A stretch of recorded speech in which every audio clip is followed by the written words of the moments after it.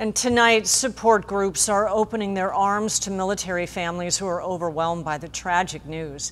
As ABC 10 News reporter Jennifer Kastner shows us, the group has been paying close attention because 1,000 Camp Pendleton Marines are on the ground in Kabul. Military families bracing themselves as chaos unfolds outside the airport in Kabul, where multiple U.S. service members were killed in Thursday's attacks. It's pretty frightening.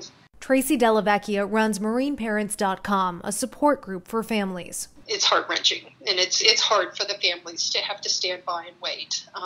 But that's all you can do at this point in time, is stand by and wait. It was reported last week that local troops are on the ground in Kabul to provide rapid aid over the collapse of the Afghan government.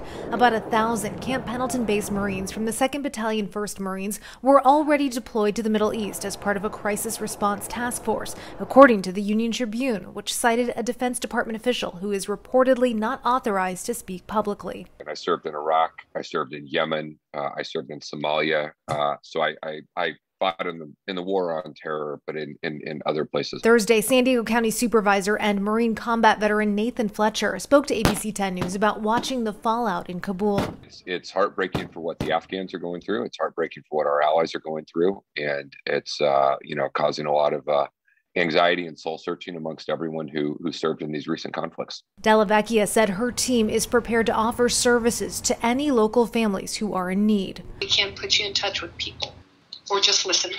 And sometimes that's one of the most important pieces. Jennifer Kastner, ABC 10 News.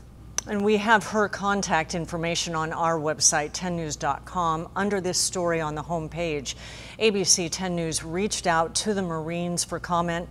We're waiting to hear back.